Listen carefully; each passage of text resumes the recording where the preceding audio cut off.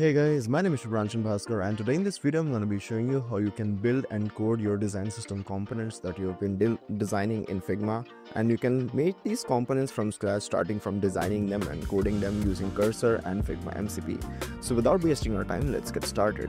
So the first thing that I have to do is obviously open Cursor. So if you have not connected Figma MCP to your Cursor account, you can simply watch one of my previous videos. I'll keep the video link in description so you can check that out. It only takes a minute and then you should be good to go.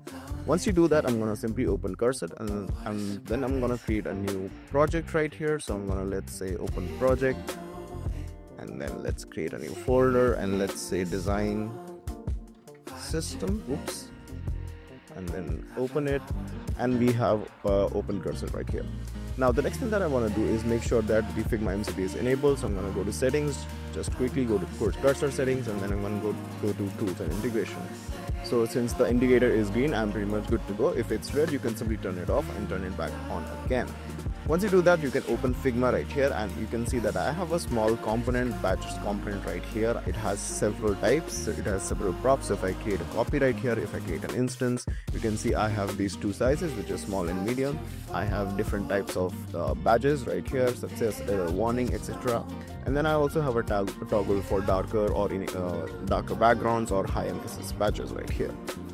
So the next thing I'm going to do is simply delete this right here. Select this on my Figma app right here and press Command L to copy the link. You can also right click on it, copy, and then go to copy link to selection.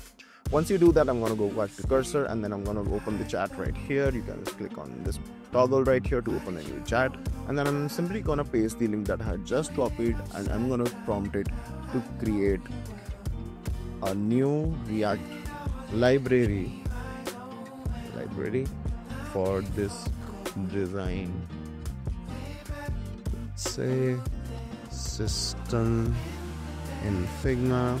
Make sure you are replicating the exact designs in code. So once I do that, once I prompt it to create this design system badge from my Figma MCP server, I'm simply going to press enter on my keyboard, and it's going to start thinking for a while. For the first time, it might take some time. For the model, I'm simply using GPT-5, which just launched a few days ago. So that should be good to go, but you can also use other models like Cloud Sonnet 4 or Cloud Sonnet 3.5. Gemini 2.5 also works pretty good. So you can start checking these models out and see what works for you the best. Once you enter the prompt, you can see it's saying I'm going to pull the Figma notes generated code. It's calling get code and it's calling different variables to connect to the MCP server and get all the information from the Figma app that you have opened in your system. And it might take some time for the first few minutes, so I'm simply gonna wind it up. Now it's prompting me to run this command, so I'm simply gonna press enter on my keyboard to run this.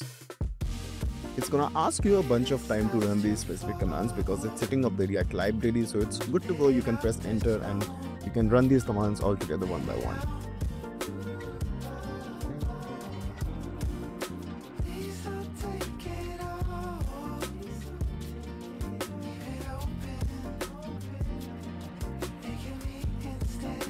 Right, so once it starts processing, and once it's finished processing, you can see it has executed a lot of code, and it took me around 4 to 5 minutes to do all this, and it's generated all this code from one single prompt that I entered initially.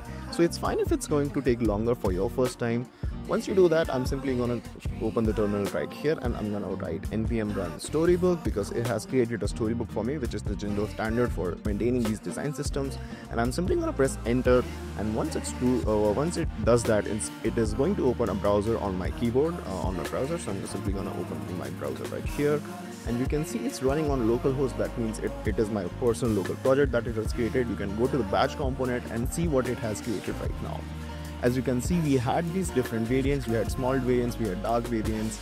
It has created all these within a single prompt, and you can see it has created all these props right here. So if I extend this right here, you can see all the labels. So if I want to edit this label, I can simply type it right here.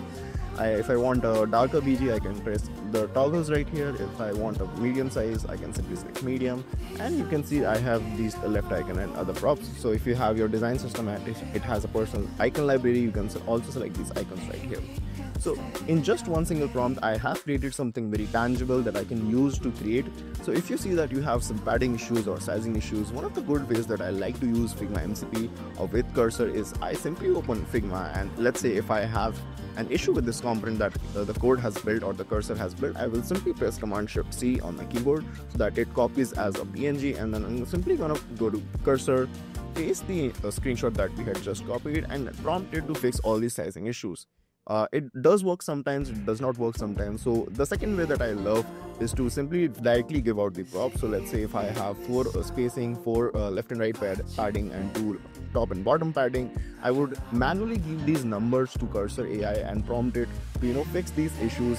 And that's pretty much it. That's how you can build your own design systems. Once you build these design system components yourself, you'll be able to create these design system components from scratch, from 0 to 1, and your developers will be a lot happy when you use these Cursor AI agents.